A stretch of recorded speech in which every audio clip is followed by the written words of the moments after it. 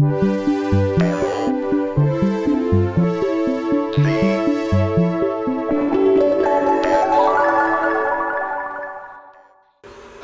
and welcome to the Memory Palace. The Memory Palace is a 32-bit frame store and digital video effects processor. In this first video, we will go over how to use an external input and look at some of the basic buffer commands.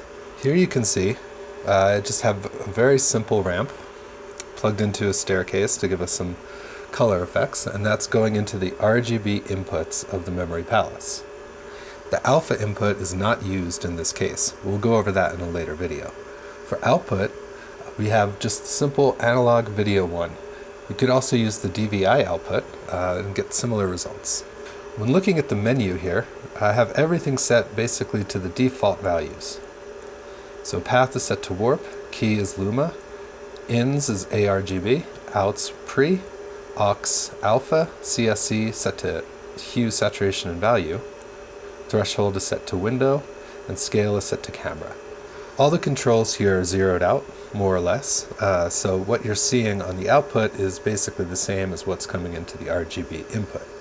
There's no feedback at this point because our keyer is set to 0. Right now this looks basically exactly like what the input would look like. As we adjust the zoom controls, you could start to see the buffer at work. So right now we're seeing that input video signal, but at a smaller scale. And we can spin it around. And we can move it in X and Y. I'll reset these all to 0.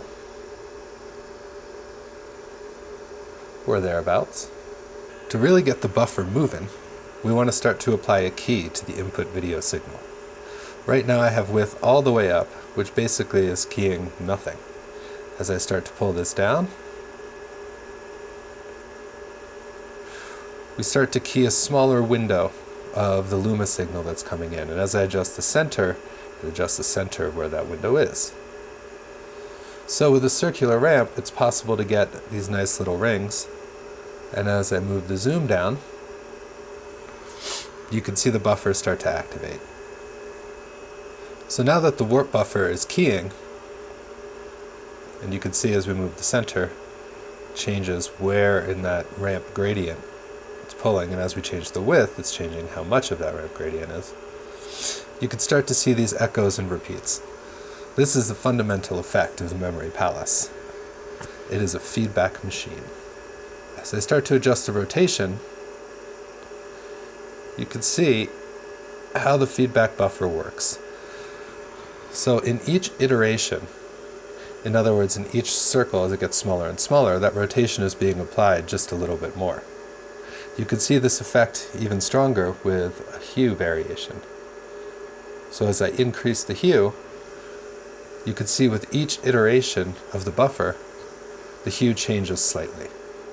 And as you increase that, the effect increases. Similar with saturation.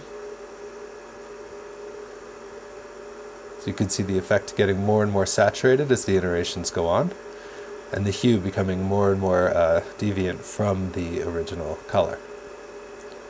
By increasing contrast, the effect is that things get a little bit brighter. By decreasing contrast, they get a little bit darker. So now you can see each iteration kind of becoming darker and darker as it becomes more and more saturated. There's a variety of effects to explore in here. As you change rotations, as you change zooms, you get a variety of different effects. One thing you will notice is the circles starting to cut off in some areas of the image. That is because they're basically extending beyond the edge of the buffer. So where that bottom of the screen gets cut off, it's going to get cut off in each of the repeats. This effect can be used creatively, or it can be avoided by making sure that your primary shape does not go beyond the bounds of the screen.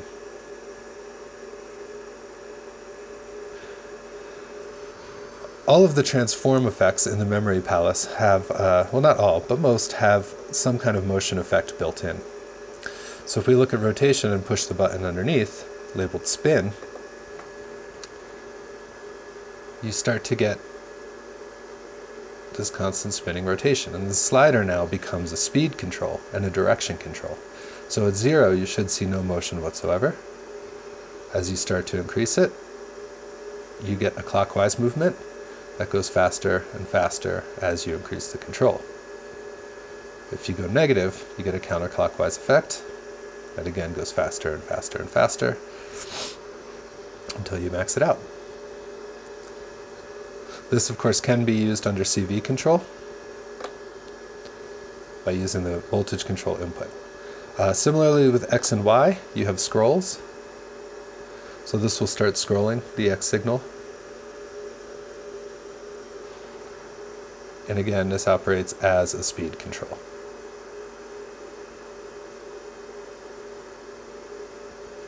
You can do the same for Y.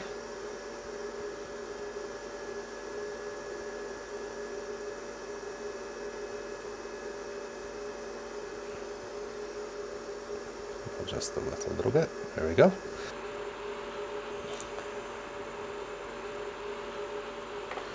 And there's also a motion control built into the keyer called scan. So what this will do is it will swipe through the center instead of me having to do that manually. Again, in the center, no effect, and then we can increase the speed of that keying control. So with these together, you can get a variety of motion effects without needing any external CV source.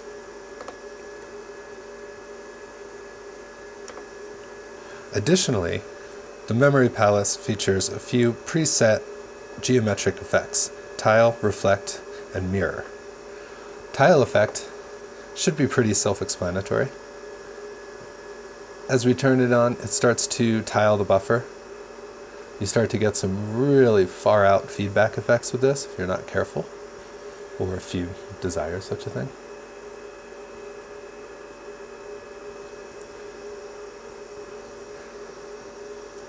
And this, of course, works in concert with the other geometric transform effects.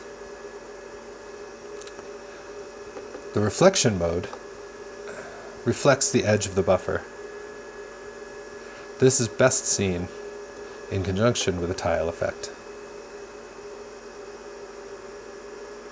So now our tile edges, with reflect mode on, mirror and flip. So each iteration of the tiling gets flipped, offering you additional artistic possibilities. X and Y mirror split the buffer in half along the center of the screen.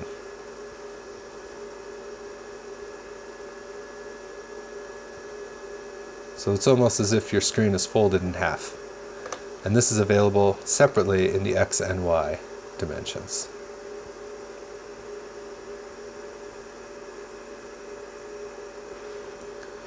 Try a little bit less width.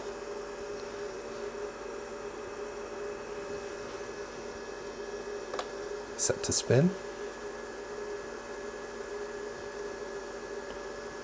Zoom it up a little bit.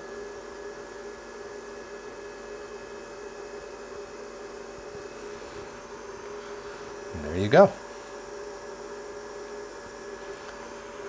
One additional control you have on the keyer is the softness control. This has the effect of sort of blurring the key, so you can go from a very hard key to a very soft key, or anything in between.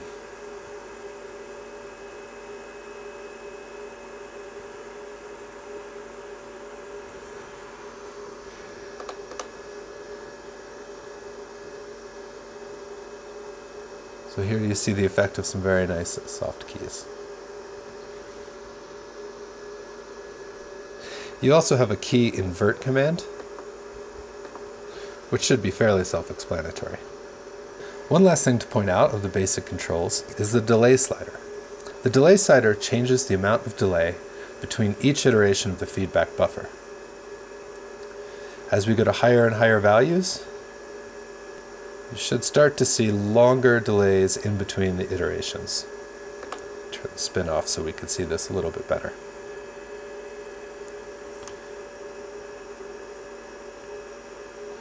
So as we increase delay, you should see the repeats happen much more slowly. Let me bring this down. There we go. So each time I'm making a move, you're seeing a slight delay. In this case, we're set to about 21 frames, so just under a second between each iteration.